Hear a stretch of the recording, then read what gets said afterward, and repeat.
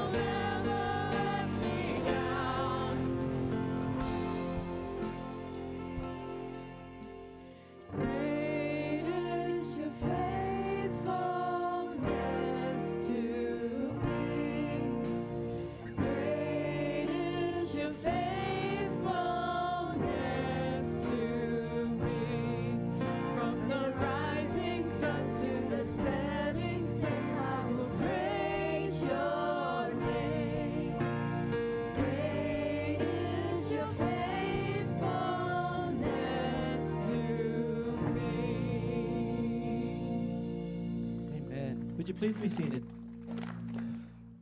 Good morning, Christ family. Whew. I don't know about you guys, but I've got a half a day's work put in already, and I'm wore out.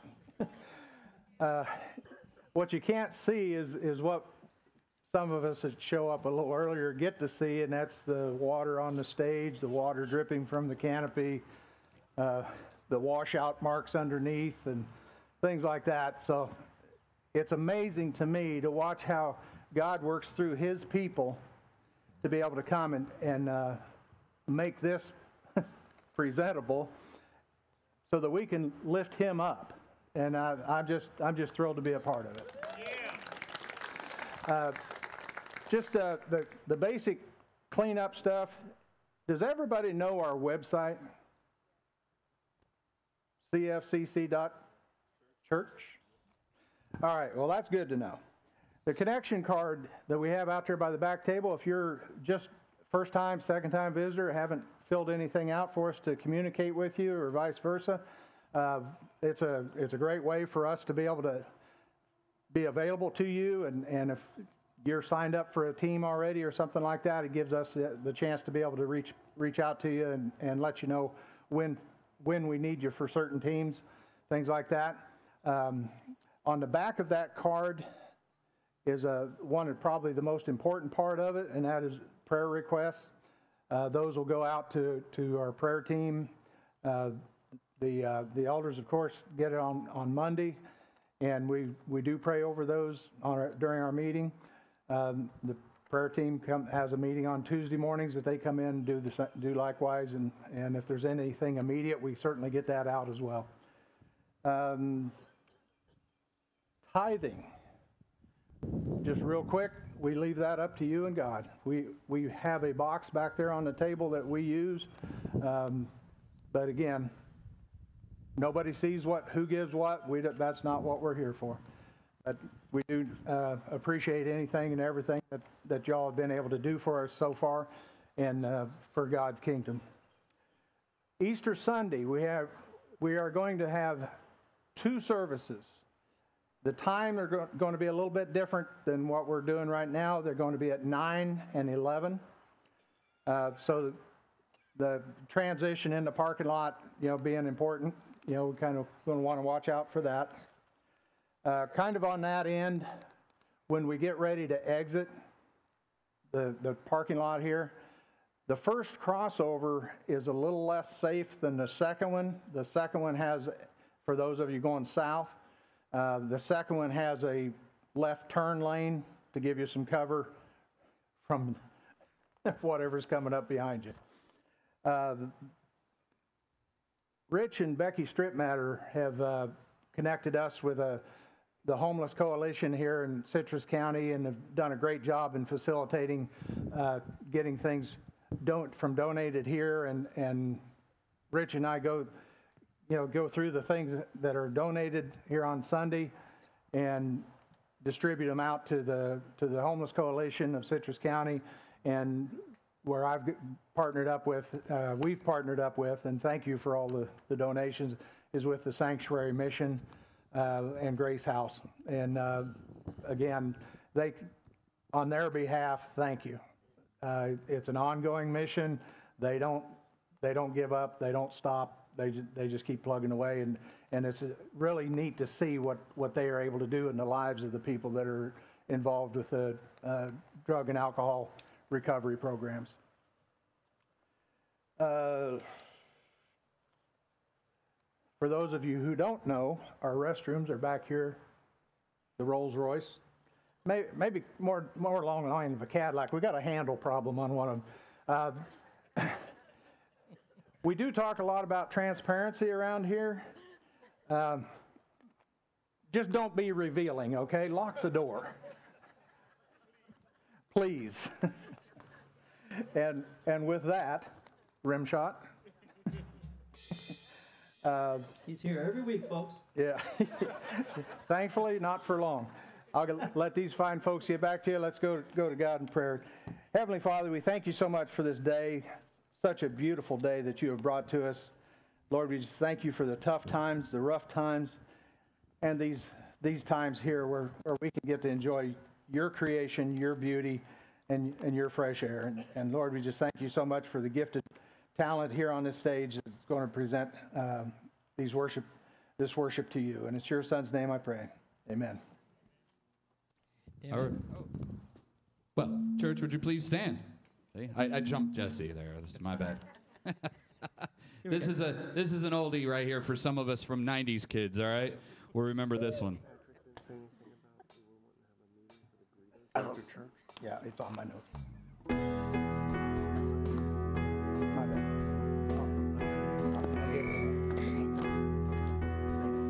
Open the eyes of my heart, Lord.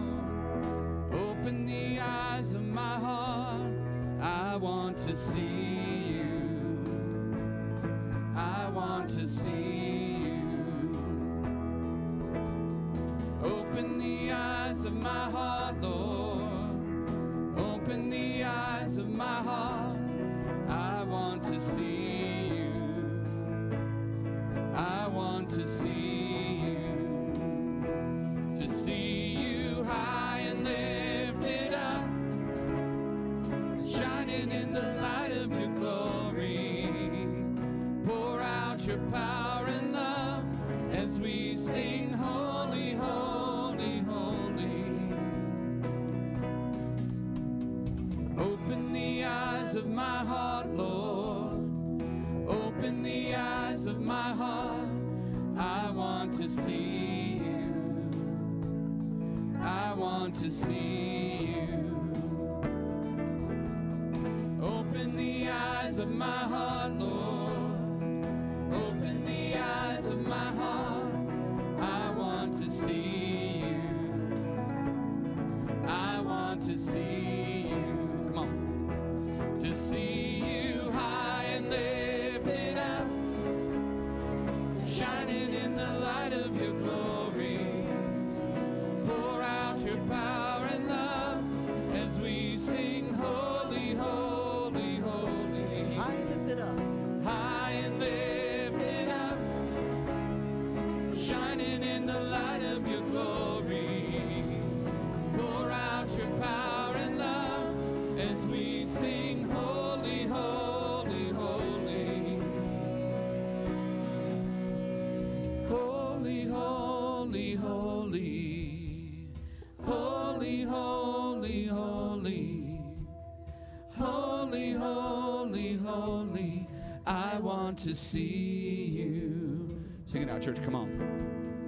Holy, holy, holy. Holy, holy, holy. Holy, holy, holy. I want to see you. Open the eyes. Open the eyes of my heart, Lord. Open the eyes of my heart.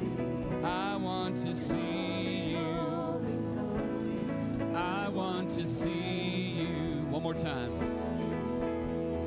Open the eyes of my heart, Lord. Open the eyes of my heart. I want to see you. I want to see you.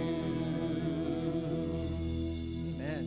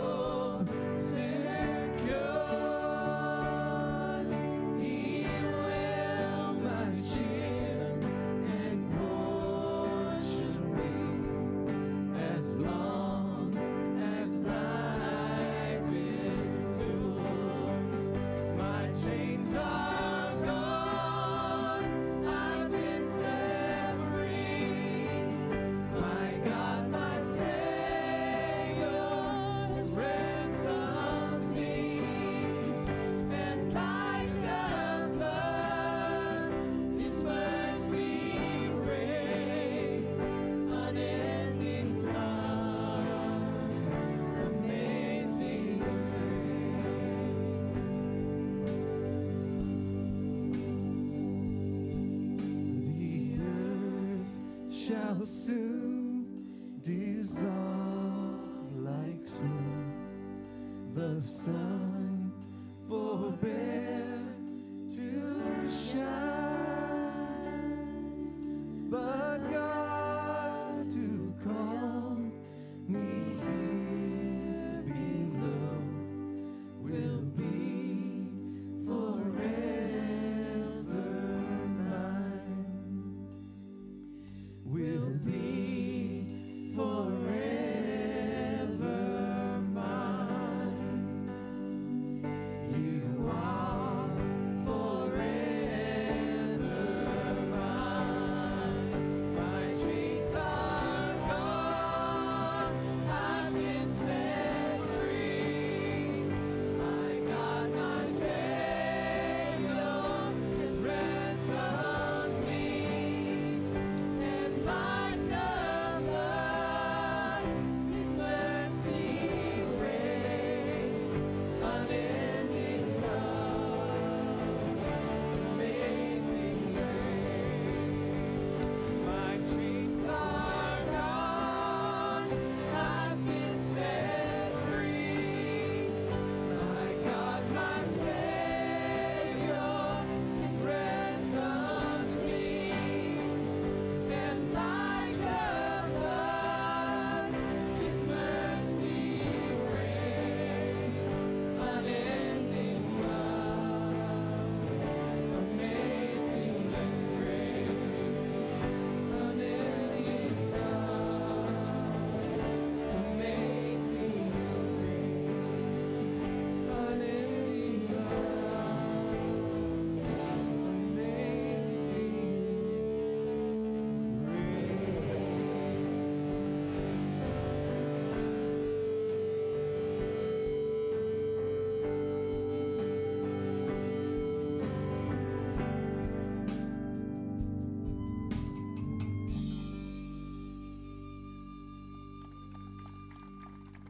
Amen.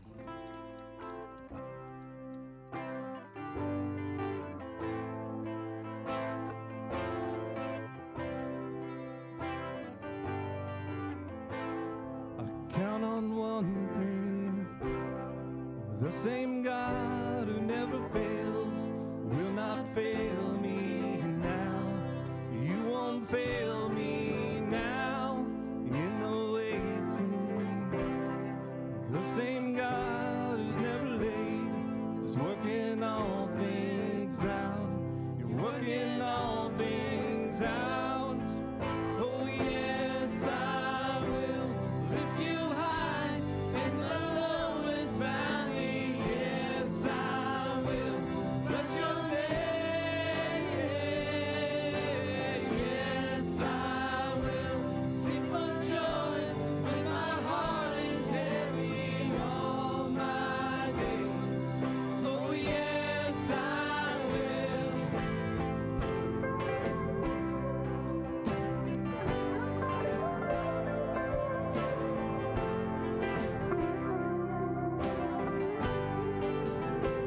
I count on one thing, the same God who never fails will not fail me now. You won't fail me now in the waiting. The same God who's never late is working all things out. You're working all things out. Yes, I will lift you high in the lowest valley. Yes, I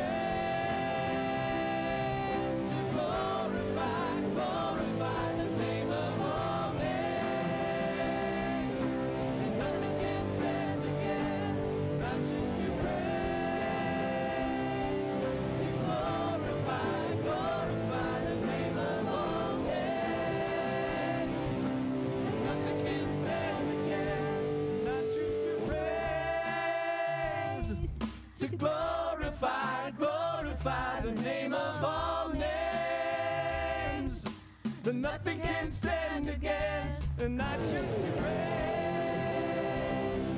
to glorify, glorify the name of all nations, that nothing can stand against. Yes, I will lift you high in the lowest valley. Yes, I will let your name. Yes, I will sing my joy when my heart is heavy on my days. Oh, yes, I will for all my days. Oh, yes, I will for all my days. Yes, I will. Amen. Would you please be seated, church?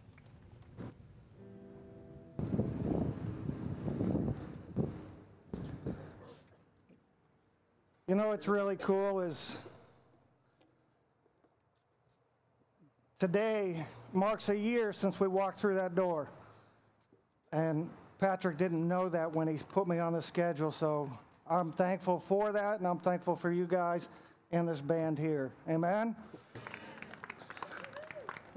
I do want to talk about serving and what it means to be faithful. I want to read some scripture out of 2 Samuel chapter 9. I'm going to try and get his name right because even though I went to Bible school, I still get names jacked up. It's hard. I don't know where they got these names. It wasn't from America, that's for sure. So David showed some kindness to Mephibosheth. And we're going to start in verse 1. He says, "Now David said, 'Is there anyone still who is left from the house of Saul that I may show him kindness?' And there was a servant in the house of Saul, name was Ziba, or Ziba. So when they had called him to David, David said, 'Are you Ziba?' He said, 'At your service.' And then the king said, 'Is there not someone of the house of Saul whom I may show kindness, the kindness of God?' And Ziba said to the king, 'There is still a son of Jonathan who is lame at his feet.' So the king said to him, 'Where is he?' And Ziba said to the king, 'Indeed, he is at the house of Machir.'" I don't know if I need to roll my tongue with that. And then the son of Amiel in Lodabar. The king sent and brought him out of the house of Machir and said to Amiel from Lodabar, "Now when Mephibosheth, the son of Jonathan, the son of Saul, had to come, he fell on his face, prostrated himself, and said to Mephibosheth, and he answered, 'Here is your servant.' So David said, 'Do not fear. I will surely show you kindness for Jonathan's, your father's sake, and will restore all the land of your grandfather, and you shall eat the bread of my table continuously.'" So, it goes on, but I want to think about this in our meditation. Outside of your spouses, has somebody made, and you kids, don't worry about spouses, wait till you go with college and everything else, but has somebody made a vow to you, or you made a vow to somebody and you kept it? Or did they break it? Now, you think about Jonathan and his relationship with David. And meanwhile, his father's continually trying to kill David. And Jonathan's still best friends with him. They hold each other accountable, and they made a vow to one another about taking care of the family. David kept his vow, though he mourned the loss of his friend, and he even mourned for the loss of Saul in battle. But he kept his vow, just as Jesus kept his vow to the church. Saul went astray from God. The children of God went astray from God. And yet, he still kept his vow to love us and to keep us and not forsake us, which is an awesome thing. Now you think about the church. I thought about this being the anniversary of our coming to Christ Family Christian Church. Now, we united are servants and we bow down to Jesus. Amen?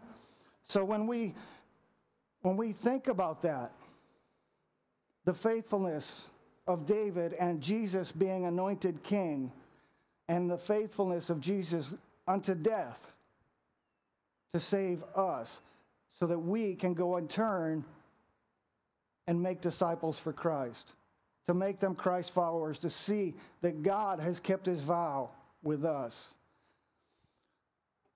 David said to Mephibosheth that he's keeping a vow for his father's sake, and that you can eat at my table continuously. Gave him Ziba and all his sons.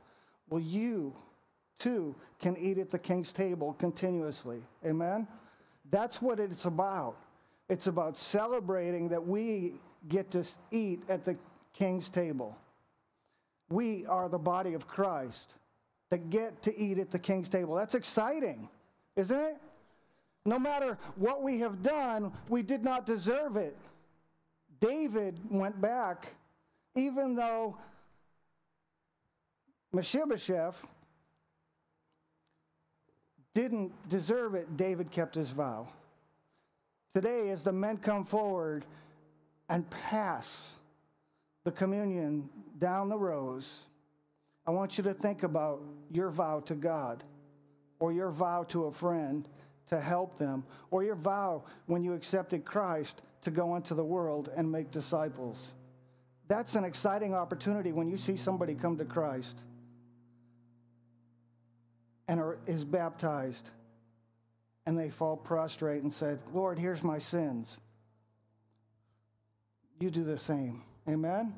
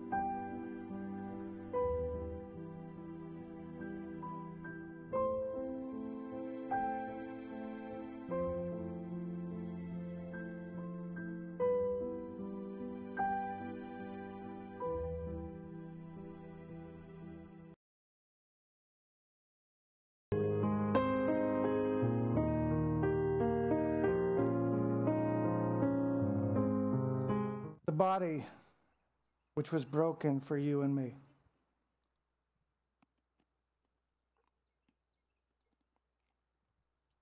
The cup that resembles the blood of Jesus Christ.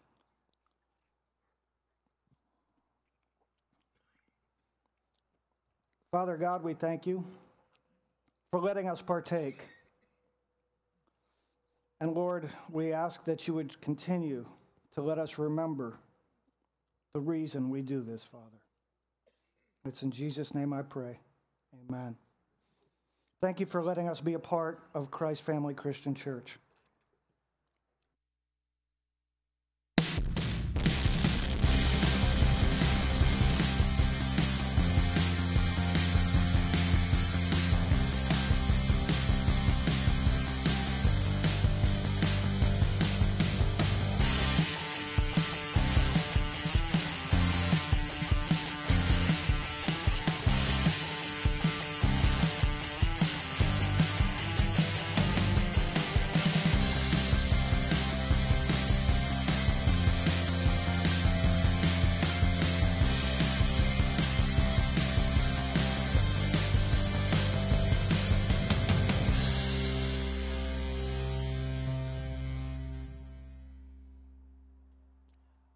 So 1 Thessalonians 5 says to rejoice always, pray continually, and give thanks in all circumstances, for this is God's will for you in Christ Jesus. And I just want to stop real quick before we get into today's topic and just be very thankful for what you guys do around here. Tim kind of already mentioned the hard work that goes into just getting this place dry enough to not swim in when you're up here and do church the way we do it here. But I want to stop and just be very, very thankful to a couple of individuals here. Our guy who runs our sound booth, Frank back there, the guy in the green shirt. When you get a chance to out of here today, hug that guy. Tell him what a great job he does. When you meet outside, sometimes computers decide they no longer want to be computers. Heat, dust, water, you fill in the blank. And we had one of those happen this last week, and Frank spent all day here yesterday setting up our new one just to get these things to do what they do. You see there's some minor things we haven't finished yet, but I'm sure he'll spend all day tomorrow getting the last touches. My lovely daughter Savannah also spent some hours doing that, and so I'm very thankful for what you guys do. Yeah. There is such a heart of servanthood around here, and it's just a lot that happens, even in the woods, out in the field. There's a lot that happens to get to what we call church on Sunday morning, and I love doing it with you guys. I heard Dwayne's heart up here about just getting, I can tell he's passionate about being with you guys and being part of what's happening here. I agree with him 100%.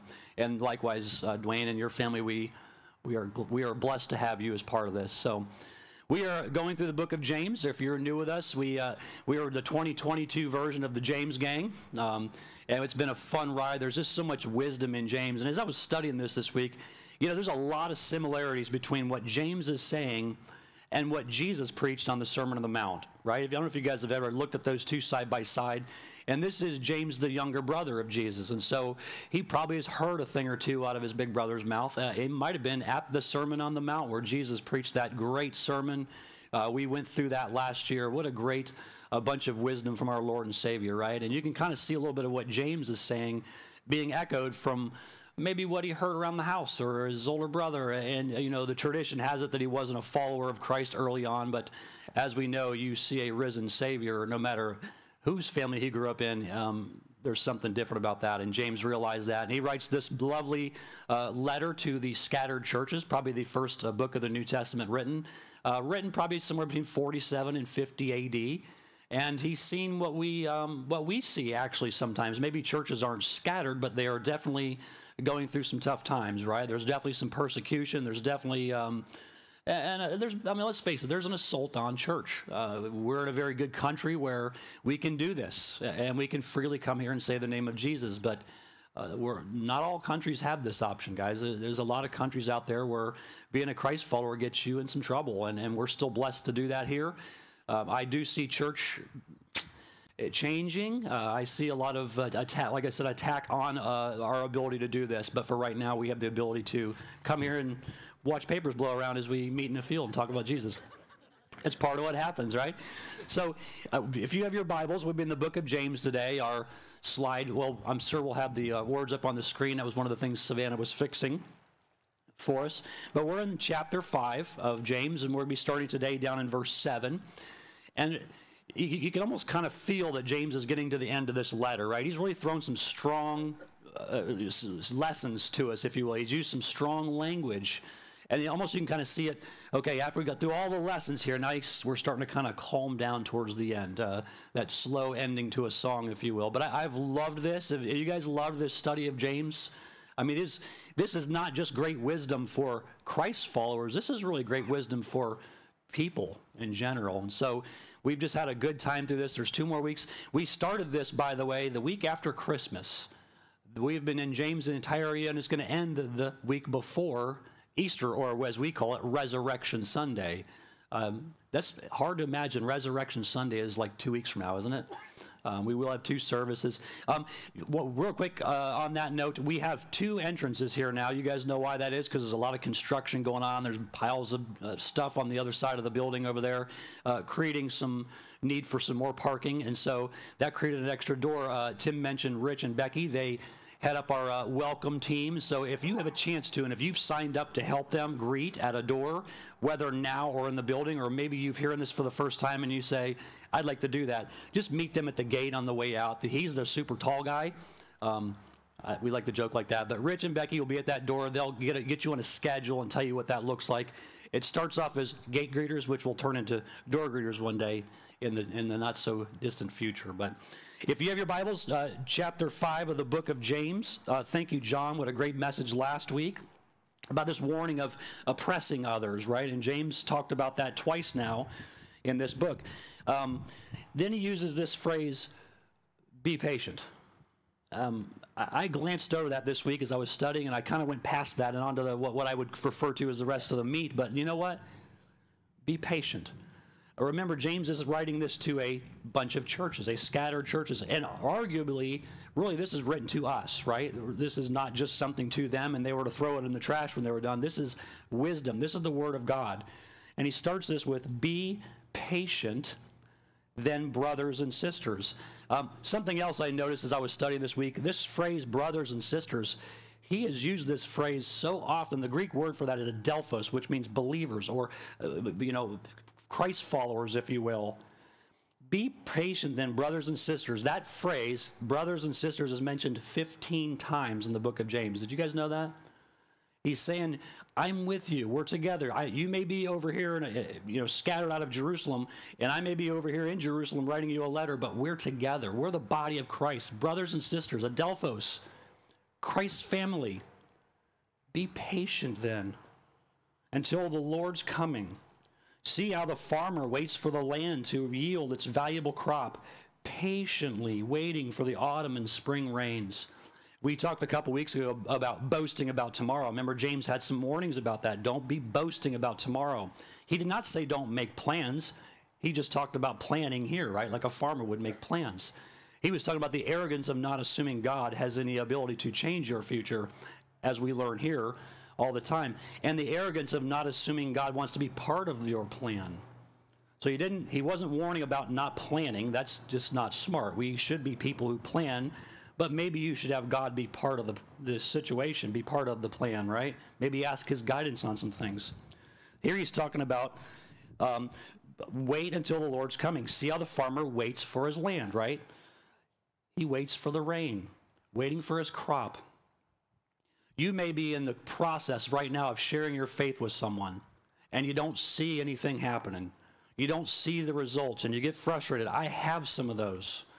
Me and my wife talk about this often. Like, I don't see any fruit of what we're doing here. And she's like, be patient. Let God work the field. Let God nurture the crop. And she's so right on that. She has to calm me down because I'll get impatient. Verse 8, James says one of the, I say this a lot because I have a lot of favorite verses in the Bible, but this one is just so powerful and simple all in itself. Verse 8, he says this, you too, right? Just like the farmer's patient, you too be patient and stand firm. Be patient and stand firm because the Lord's coming is near. This was written 2,000 years ago. I don't know what near is in y'all's world, or what the attitude of a long time and a short time is. 2,000 years to me seems like a long time, but it's really just that close. For all we know, the Lord's day is tomorrow. We are just called to be ready, be patient, and then stand firm. That's an interesting phrase, this idea of being patient, right? We're all learning patience. If you need to get some, have some teenagers, or get around ours, and you will learn patience. But stand firm. You know, that reminded me to Ephesians 6, where Paul writes the church at Ephesus from a jail cell, right, where he writes a lot of his stuff. And oftentimes in jail, you are linked to, sometimes by chain or sometimes just in the cell you're in, a Roman guard. And so all day long, he's looking at a Roman guard. And so he uses that to talk about standing firm. It's called the full armor of God. If you guys have not studied that, we will later in the year. The full armor of God. How do you get yourself ready for battle? And he talks about the actual physical armor that a guard may have, likening it to how we get our spirits ready. And so he uses in that lesson that Paul writes there, the phrase stand or stand firm. Be ready. You are a child of the living God. Act like it. Stand firm. Another one of my favorite verses is Proverbs 28:1. It says, the wicked flee though no one pursues, but the righteous are as bold as a lion. Imagine having the ability to just be bold because you've readied yourself with Christ. You can stand firm. There's a story about a pastor who had an associate pastor, and he was grooming him, and the associate pastor got an offer from a church across town. And so he took the job, and they communicated the best they could. But as time goes on, you have your own bunch of people to pastor, and not long after that, the sending pastor, the original pastor, his son had died. And the associate pastor that went across town, he just couldn't understand. He kept asking God, why him? What's happened? He's such a great guy. And then one day he was in a grocery store, and he ran into his ex-boss, and they were catching up. And his ex-boss had shared and confided with him that I've been going through it. I've been so depressed from this. I even thought about committing suicide at one point. And the young pastor that had been trained up by him looked at me and said, what you don't understand is I've been talking to God about this. This has been eating me up. And I asked God, why him? And the response that God gave me, he said, was I knew he could look Satan in the eye. Christ's family, you may be in a test right now. You may be in the middle of going through something, but maybe it's because God knows you can look Satan in the eye. Maybe it's because he has so much faith in you that you can do it, that he can get you through it. You can do it together. Maybe it's because you can look Satan in the eye.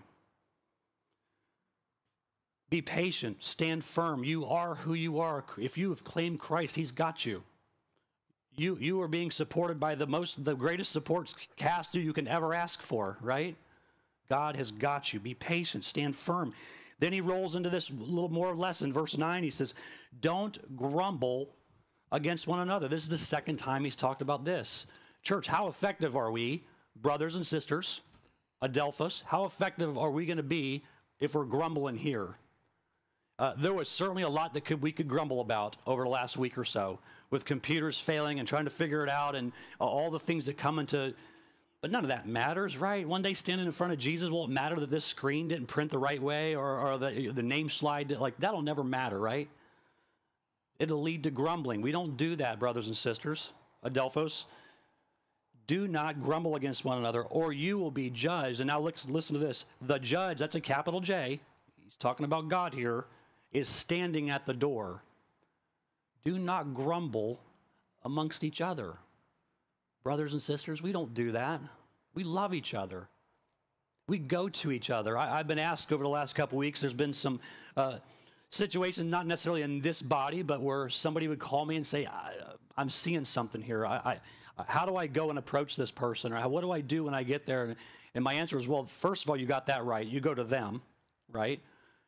Matthew 18 talks clearly about this. If you have something with your brother or sister, you go right to them, nobody else. But the answer to that is you go there with love, and everything we do with love. There's not a critical spirit we need. If you're trying to draw somebody back to Christ, you should do it in love, right? That is the fix. I don't know if you guys care about your current, who you voted for president or who you voted for governor and all those things. That doesn't even matter. But isn't the win that they get their heart drawn back to Christ and start governing God's way? That's the win, not to get somebody kicked out of office or get them told or get them fired. Or like, the win is that Jesus gets the win, right? We go to people in love, and maybe that's the win. The judge is standing at the door. He's the judge, not us. God gets to say, good, well done, good and faithful servant, or not us. Our attitude is not to be grumbling. In verse 10, he goes and he says, brothers and sisters, as an example of patience in the face of suffering, take the prophets who spoke in the name of the Lord. I was just reading the book of Habakkuk this week. Once again, you might have pronounced that Habakkuk in your day. I don't know what's right or wrong. I mean, that's just a weird name. I'm glad that Dwayne picked that whole list of weird names for him, and I don't have to do that one today. But in the book of Habakkuk, you can see Habakkuk crying out to God. Why is this happening? Why is this allowed to happen in the world? Why is there so much corruption, Lord? Why does it seem like the enemy's always winning? And God responds to him in chapter 2. He says, basically, I got this. Don't you worry about that. Don't you worry about that. I'm still in control. Yes, the world's full of evil. Let's just say it. Y'all can see it, right? It is full of corruption. It's full of critical spirits, negativity, finger pointing. God's got that. That's not our job to worry about that. Our job is to go make disciples, to go show the love of Jesus. And that's what Habakkuk, or Habakkuk, however you prefer, in chapter 3 responds. Lord, you're right. You are Almighty God. I'll wait for you. Our job is to go make disciples. Let the government be the government. Let the corruption be the corruption. Let social media be social media. That affects us zero. Our job is to go make disciples, right? Even the minor prophets knew that. Brothers and sisters, once again, brothers and sisters, family. I know you may be far away and I'm over here, but I got this. You know, I had the opportunity to meet with a couple of pastors from the other churches in the Tampa Bay area. There's about 15 or 20 of us that meet once a quarter. And it's just ministers who live life together. And the neat thing is, I love this so much, it's something that I imagine a lot of churches try to do, get together, you know, the preachers and ministers and elders from other churches. But there's something special about this group of guys.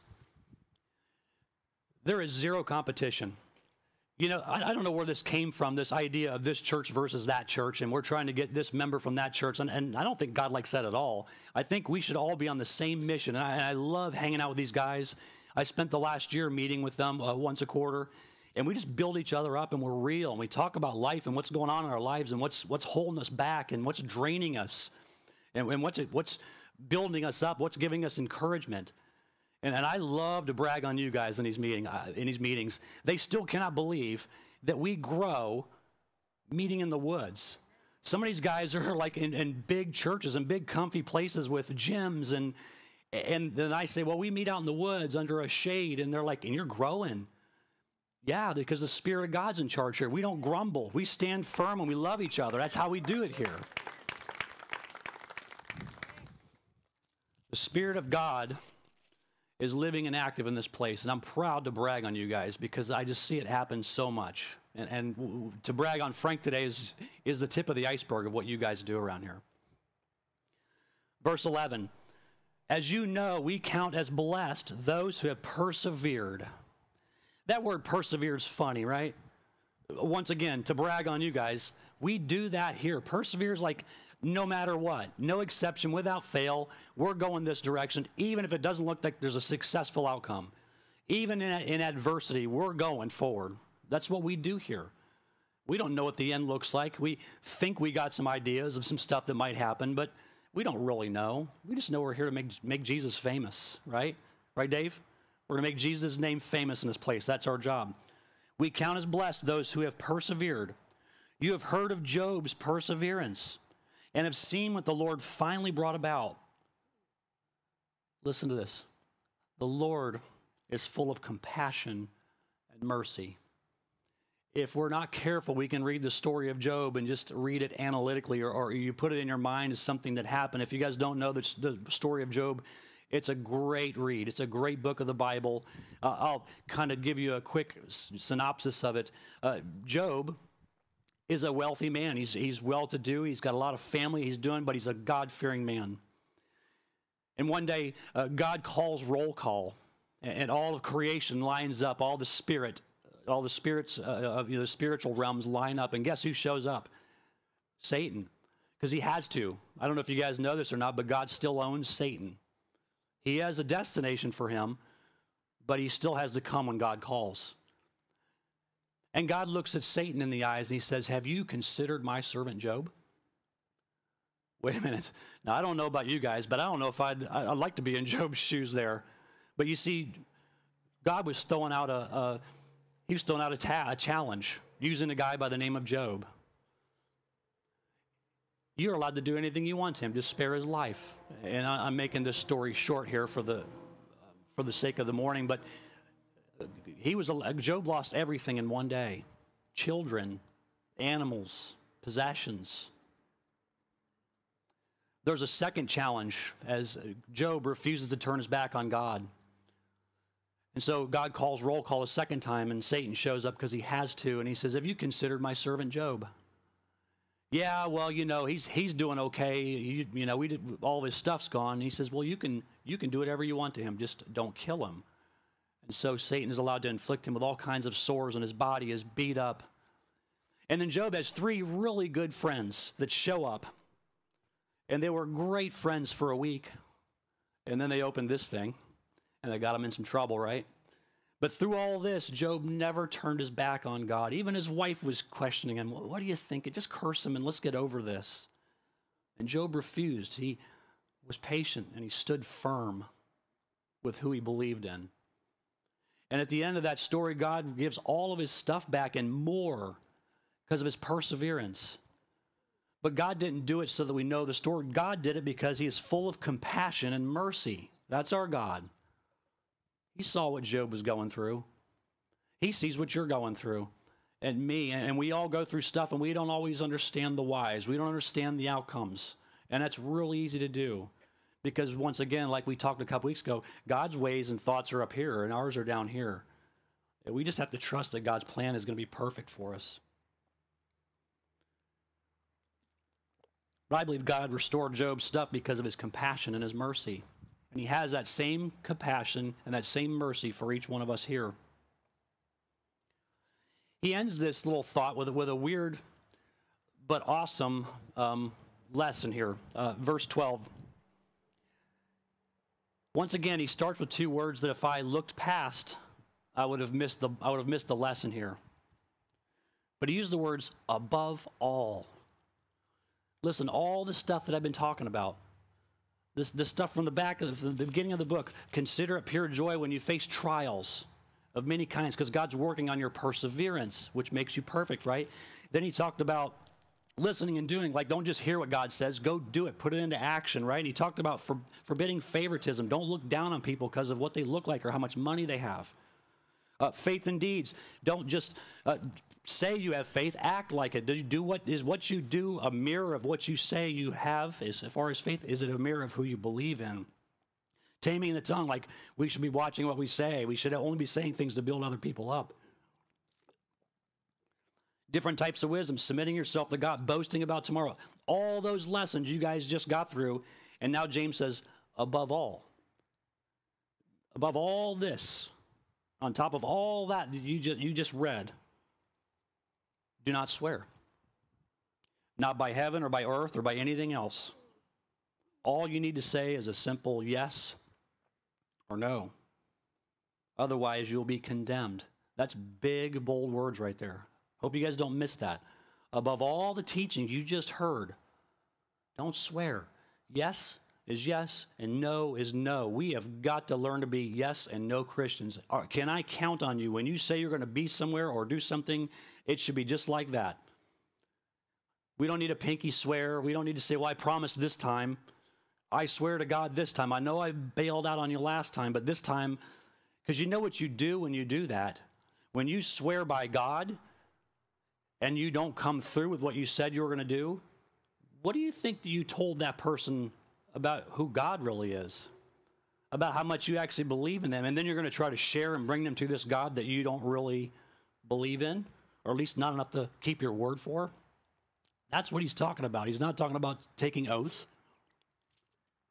If you get called to court tomorrow for a testimony or whatever, they're going to make you take an oath on the Bible, probably, right? Do you swear to tell the whole truth, nothing but the truth, right? That's not what he's saying. He's saying we, as Christ followers, Adelphos, brothers and sisters, we need to be people known to be of our word. Because if you aren't, I bet if you're good at all these other things, it doesn't really matter, does it? In fact, why even believe that stuff if I can't trust you to be a yes or no Christian? Oftentimes, the yes in this passage gets most of the highlight, most of the teaching. But how about no? How is your no? Is your no broken?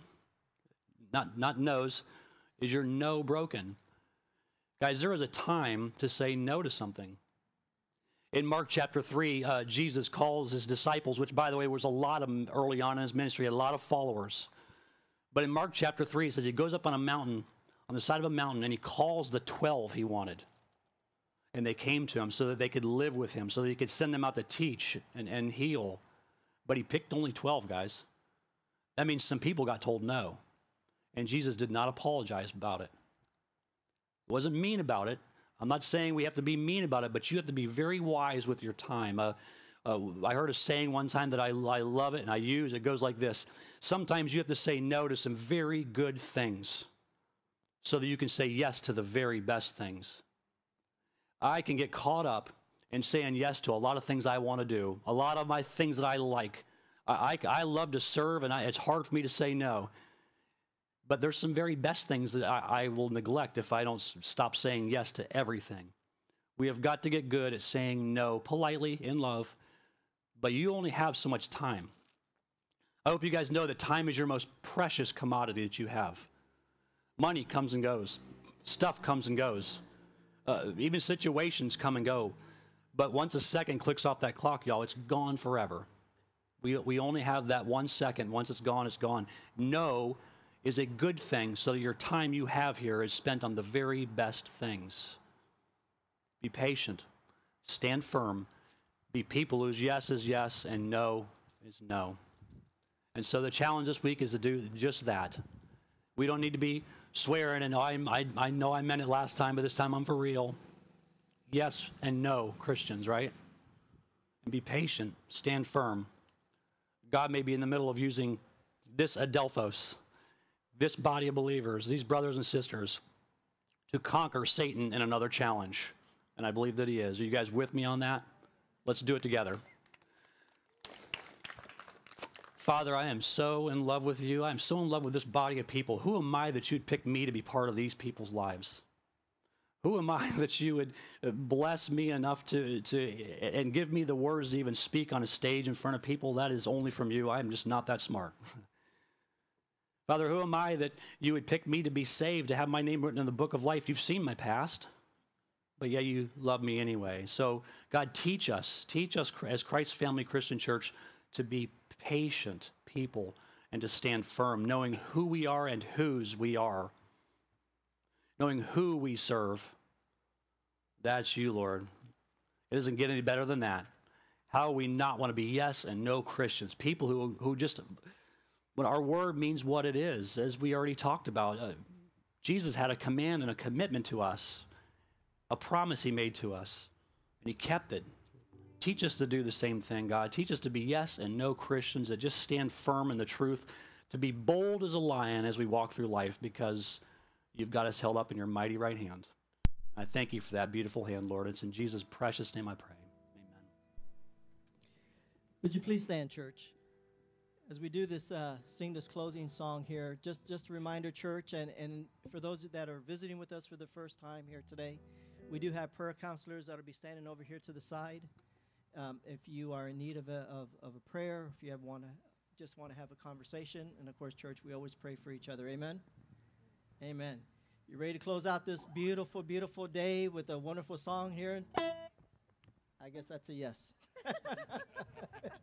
Here we go.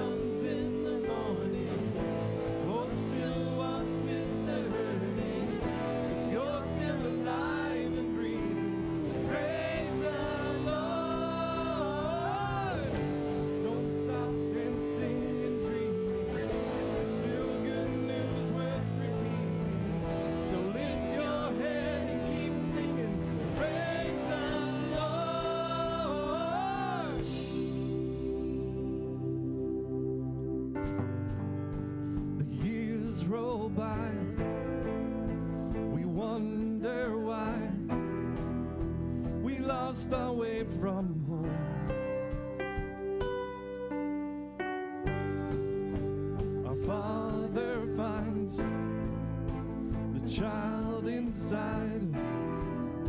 We left for growing old. Awake, awake, awake, my soul.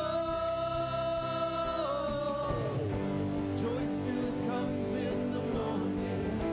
Hope still walks with the hurting.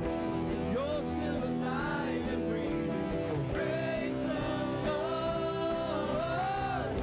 Through some dancing and dreaming, there's still good news worth repeating. So lift your head and keep singing. Praise the Lord. Let everything praise the Lord. In the waking, in the waiting, let it praise the Lord. In the blessing, in the breaking, come on, praise the Lord. In the dying, in the rising, let it praise the Lord.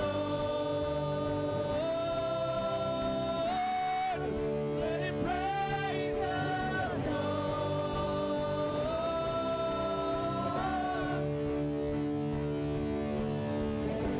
Joy still comes in the morning.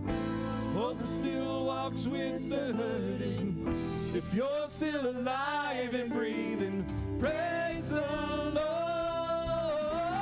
Don't stop dancing and dreaming. There's still good news worth repeating. So lift your head and keep singing. Praise the Lord. Don't stop. You guys got it in the back. So lift your head and keep singing. Praise the Lord. Don't stop dancing and dreaming. There's still good news worth repeating. So lift your head and keep singing. Praise the Lord. That's right, you. That's how you do it. We see you back there. God bless you, church. Have an awesome, awesome week. Be blessed.